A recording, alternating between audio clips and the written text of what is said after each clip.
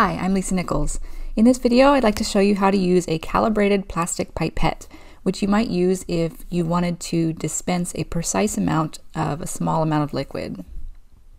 The pipettes have volume markings on them. This is a 1 milliliter pipette, and each of those markings represents 0.25 milliliters.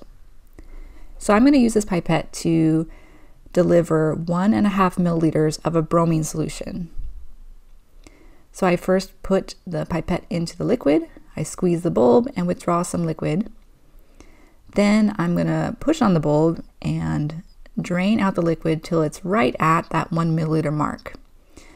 And then it's nice to have your flask really close by so that you can deliver that liquid into the flask, and that minimizes drips.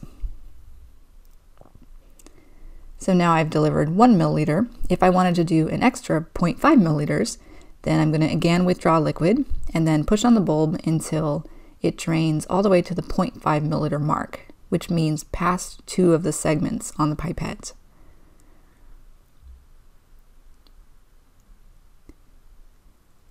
And once it's at 0.5 milliliters, then I can deliver that into the flask.